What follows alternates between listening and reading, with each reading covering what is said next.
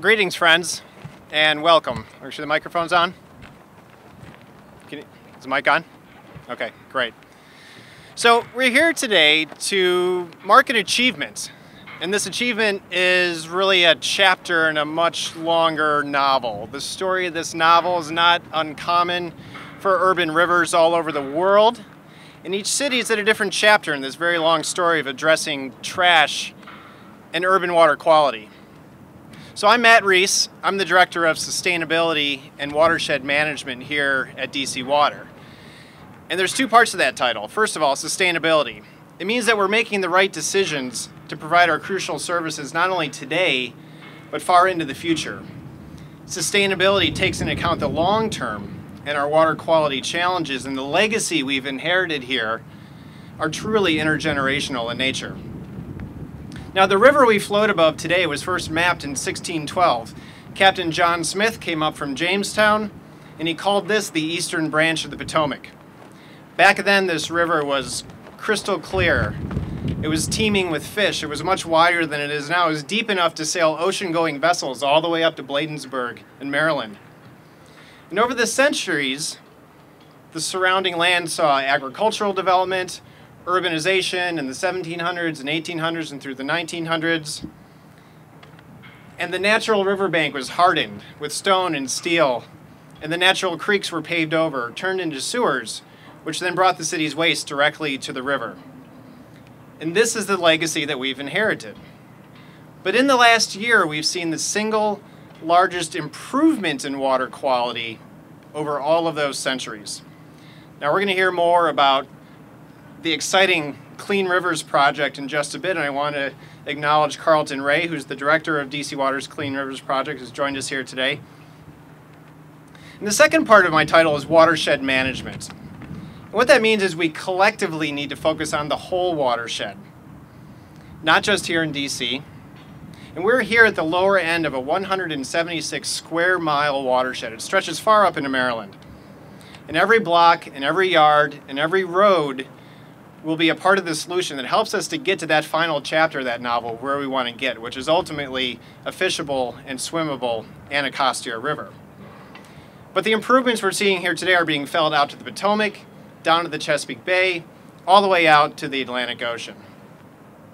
And what this story reads like now for the rest of the country, beyond DC, I'm pleased to introduce the administrator of the U.S. Environmental Protection Agency, Andrew Wheeler.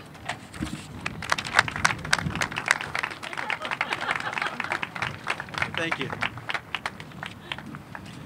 Good afternoon and happy Earth Day.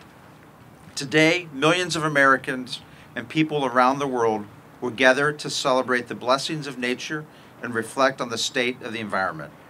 Here in the U.S., we should be proud of the progress that we've made. Next year, we will celebrate the 50th anniversary of the first Earth Day, which also corresponds to the EPA's 50th anniversary. And we've come a long way since 1970.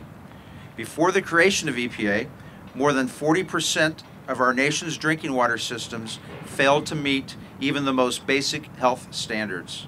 Today, over 92% of community water systems meet all health-based standards all of the time. We're also a global leader in clean air progress. Since 1970, we've reduced the 6 criteria air pollutants 73%, while growing the economy over 260%. We still have challenges before us, but if the past is any indication, I have faith in our ability to address them. One of those challenges we are addressing is marine litter, and that's why we're here today on Earth Day. We wanted to find a unique way to shine a light on the important work being done to address this issue. Each year, billions of pounds of waste enter our oceans, and a portion of that waste flows through rivers like the Anacostia. Not only does marine litter harm aquatic life, but it also hurts the economies built around the waterways. The United States is committed to addressing the problem head-on, and we're delighted to be joined by one of our partners in this effort, Japan's ambassador to the United States, Ambassador Sugiyama. He and his wife recently hosted me for their cherry blossom reception, and it was a wonderful event. EPA has worked closely with Japan to protect human health and the environment for over 40 years. In June, Japan will host the first ever G20 meeting of environmental ministers, and I look forward to participating in that meeting. The U.S. applauds Japan's leadership of the G20 and their focus on the environment, especially on the issue of marine litter. I also want to recognize and thank the EPA staff in attendance today, including Lee Tanner, who helped set up today's event. And thanks to Senior Deputy Director Richard Jackson of DC's Environmental Services Administration, and a special thank you to Matt Bijou of the DC Water for coordinating the tour today. Their skimmer boats that we traveled on today remove up to 500 tons of waste a year from the region's waterways. This could be a model for other cities here in the United States and other countries around the world.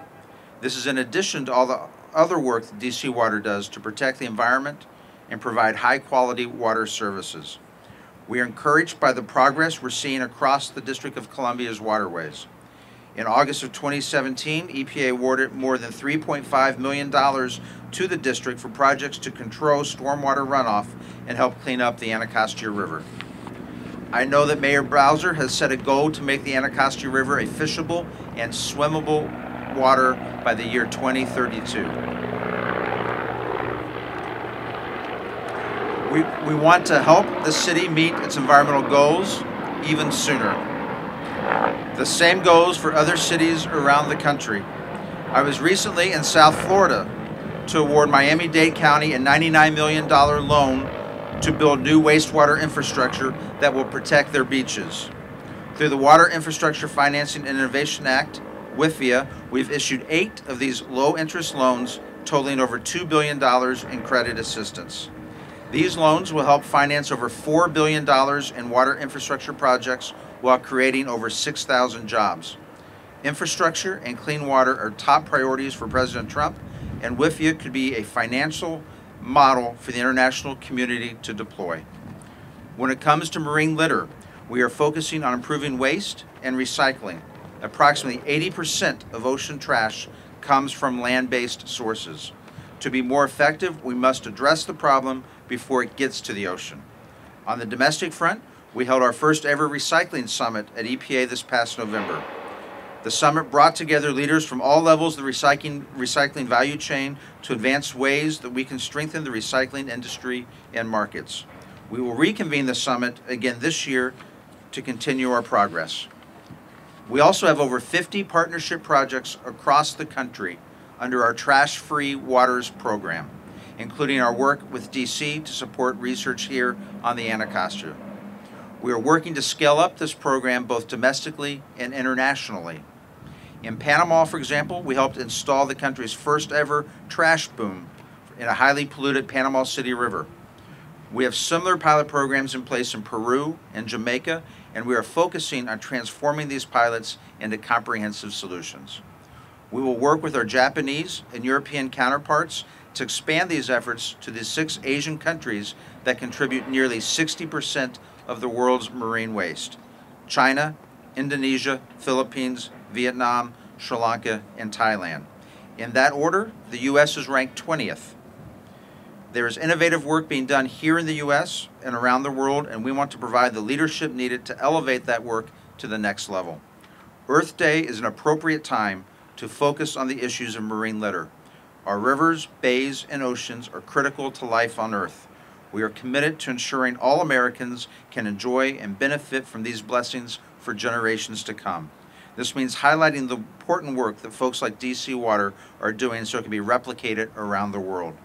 And it means working closely with both domestic and international communities to improve recycling and raise public awareness.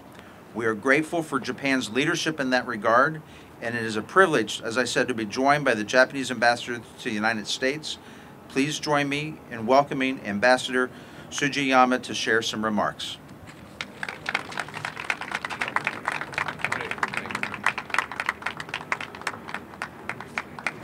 Well, before I start talking about for everything else which is substantive, may I just say that that was really fun to be on board. Apparently for my first time, and I was given a chance to drive by myself, which was certainly crazy. But not only fun, but very good experience to sense by myself and feel what it's all about to clean up the water pollutions, and particularly plastic debris and others. I can tell you that some 10 years ago or something, back in Tokyo, the headquarters of the Foreign Office, I was assigned the Director General for Global Issues, which includes all the environmental issues and biodiversities, SDGs, climate change, and something.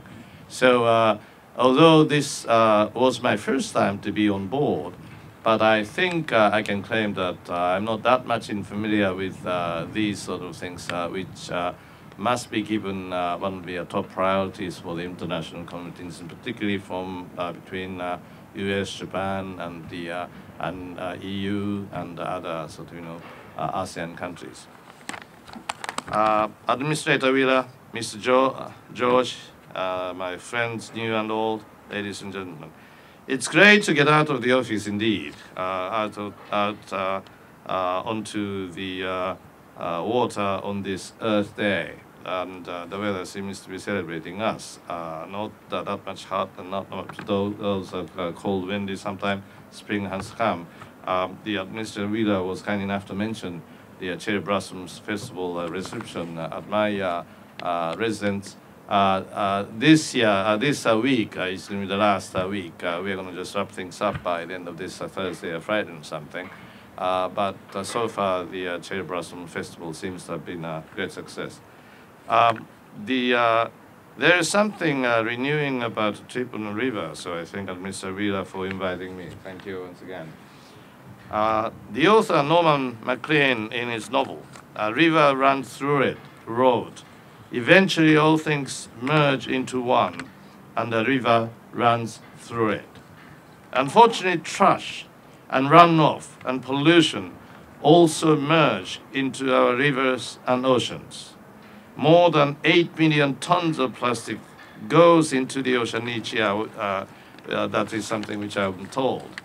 If we do not take significant action, one estimate even says our oceans may carry more plastic than fish by 2050. I love this skimmer boat, as I said at the outset, and work it does. The great thing about skimmer boats and the great things about DC water is that they are showing that we are not hopeless. To eliminate plastic waste flowing into our waters, we need better cleanup, better waste management, and better recycling. Japan has detailed rules about organizing trash into correct categories.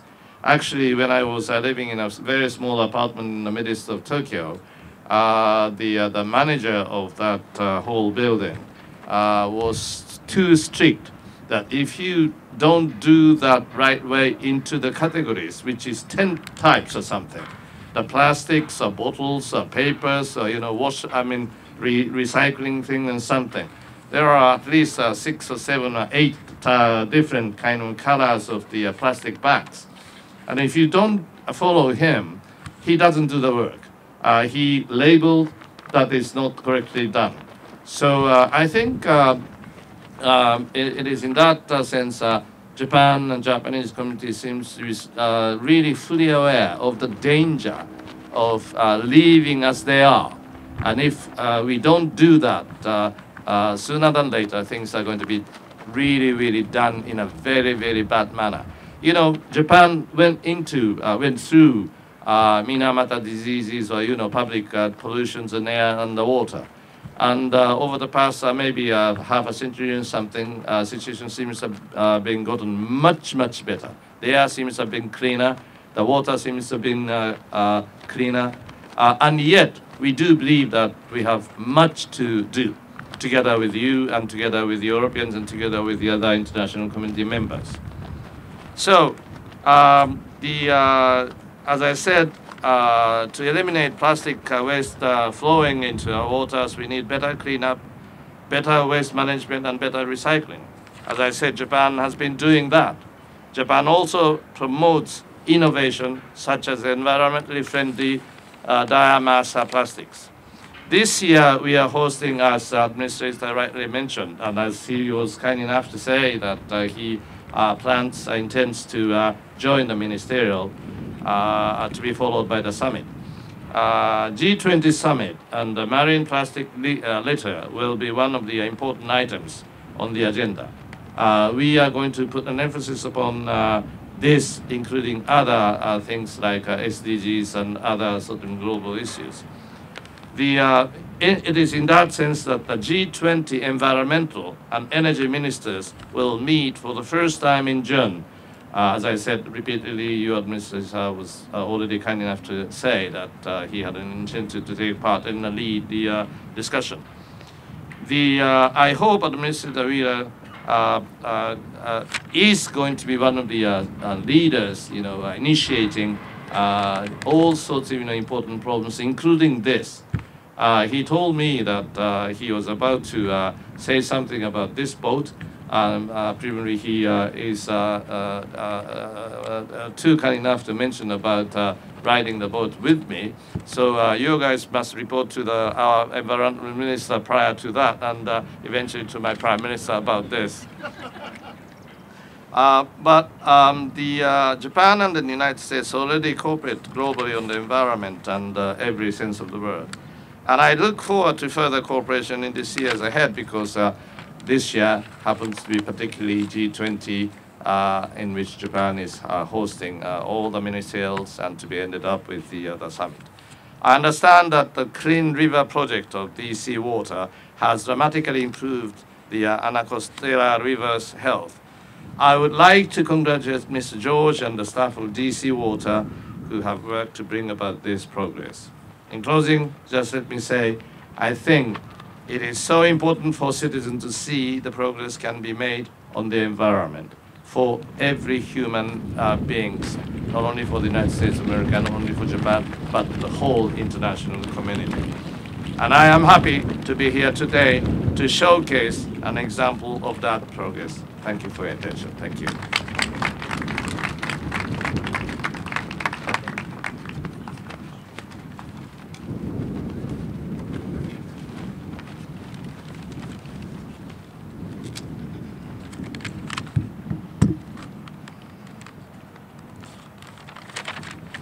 Good afternoon, everybody. My name is Richard Jackson. I'm the Senior Deputy Director at the Department of Energy and Environment here in D.C. And I just want to say it's an opportunity to be here. Unfortunately, my director couldn't make it, so I'm speaking on his behalf and that of the city. So, I want to thank this opportunity to be with the EPA Administrator, DC Water, all the dignitaries that are here for Earth Day today. Our agency has a lot of events planned around the city all week, and this is a great way to kick it off. So I think this event is very fitting for being here on the river.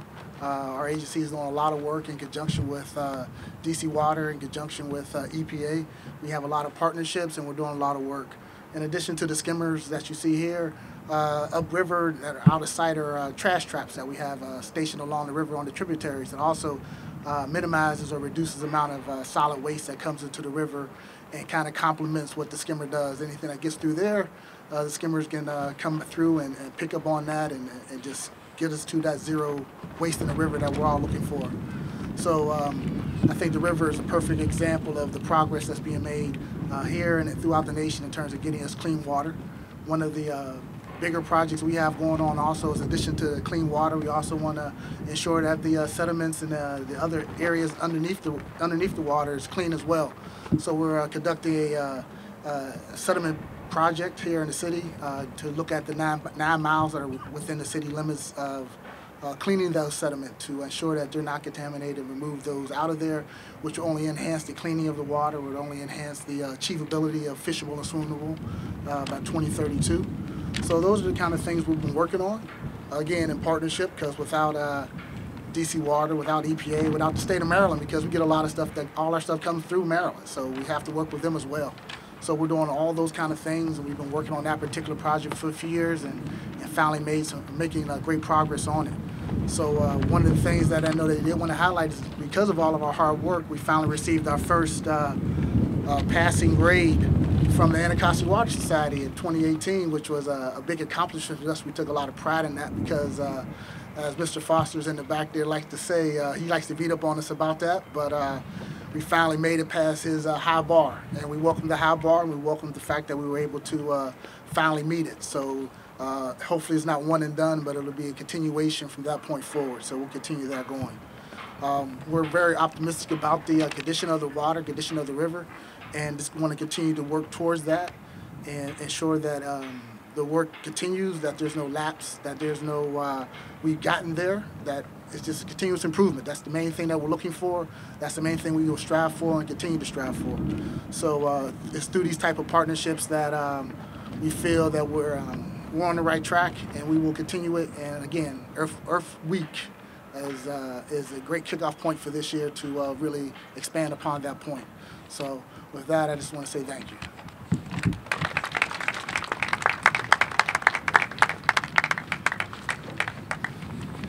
Good afternoon.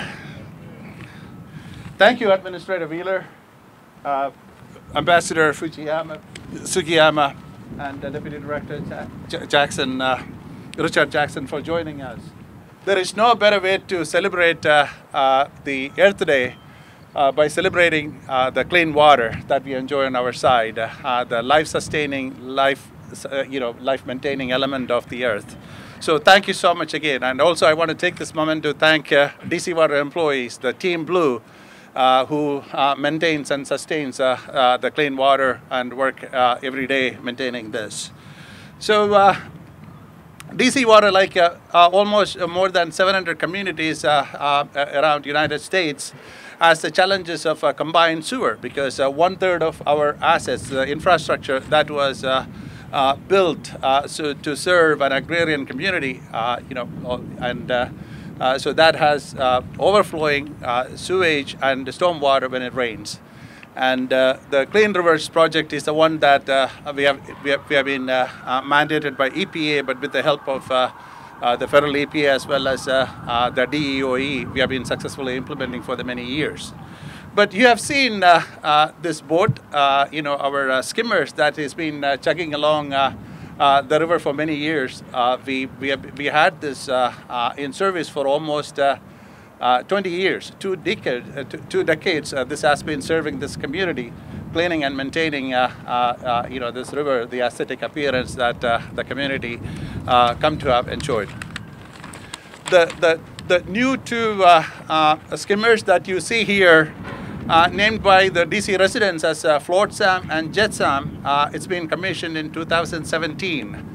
We spent over $1 million for commissioning these 2 boats, and it's been serving as exceptionally well since, removing almost 500 tons of debris a year.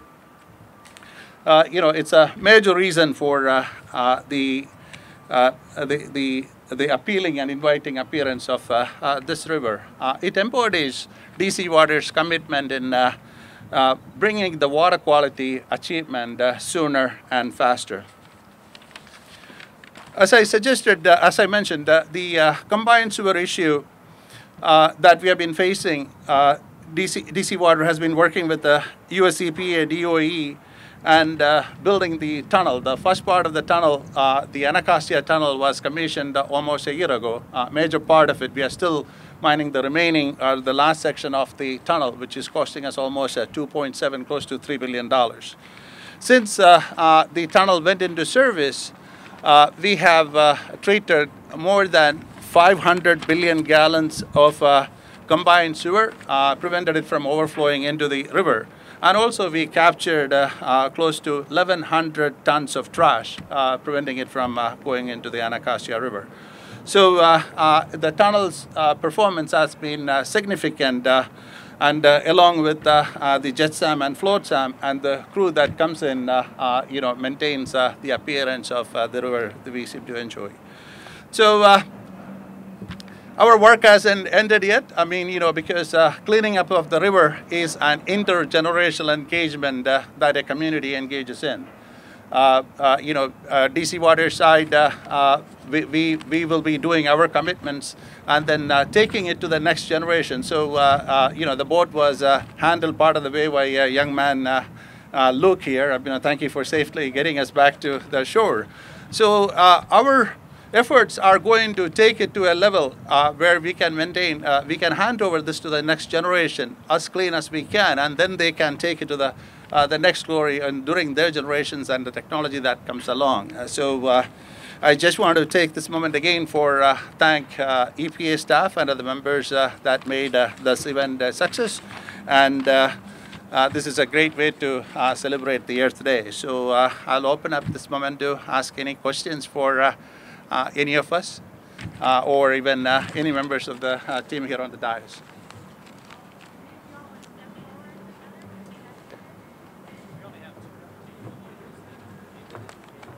Do you have any questions from the press? I wanted to ask Mr. Wheeler while you're here a sort of a different question. Earlier this month, you seemed to indicate to Congress that the EPA might be taking some action in the near future on asbestos. Can you talk a little bit more about that? Are you guys planning to prepare new restrictions on asbestos or even ban these?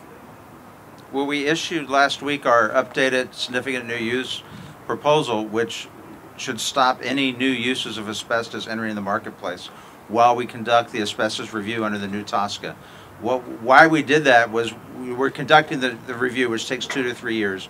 We wanted to make sure that during that 2 to 3 year period, no new products came into the marketplace. So we did this announcement and this new program to make sure that we stop any new uses of asbestos without going through the EPA first. So it was a stopgap measure, and I point out that we're the first administration in over 25 years to try to limit asbestos in any way.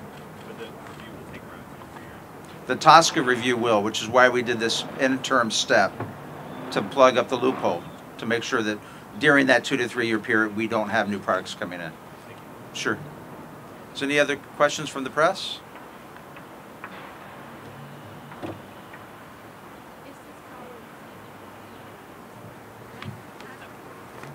Yeah, could you step a little closer? I can't hear you, I'm sorry.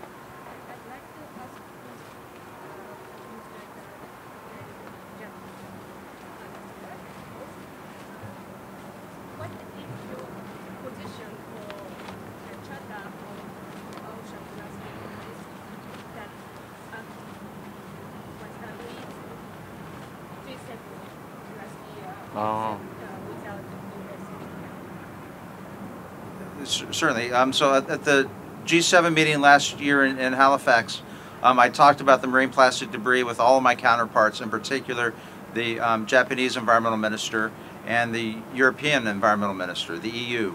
And we all 7 countries agreed, but the 3 of us in particular, we've had discussions since then that we need to do something to address the marine plastic debris going into the oceans, knowing that 60% of it comes from 6 Asian countries. And I think that there's a lot of experience that Japan has in working with those countries. We have a lot of experience with some marine plastic debris issues here in this hemisphere, and we're looking to see if we can take some of the pilots that we've done individually and take those and try to go to the next step or the next phase, which is to try to take them to the next level to get the marine plastic debris cleaned up, in particular from those six Asian countries. I think Administration Wheeler seems to have made it abundantly clear. First of all, facts of life about the last G7 meeting. The positions are quite close between US and Japan and some countries, but some countries are not necessarily with us. Then we try to make it further certain effort to try to get some kind of consensus among not only G7 but G20. But frankly speaking, when it comes to G20, as he mentioned, which includes more than G7. Right. So maybe we would need further kind of effort to get in touch with those who are not that much certain upcoming with this particular issue.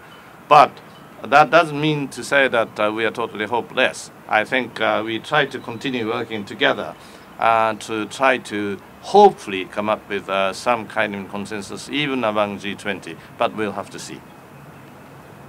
Thank you. Any other questions? Any questions for the drop of water? All right, ladies and gentlemen, thank you for joining us here on this beautiful Earth Day. To our dignitaries and guests, thank you for joining us here on the beautiful Anacostia River. Enjoy your day. Thank you. Thank you.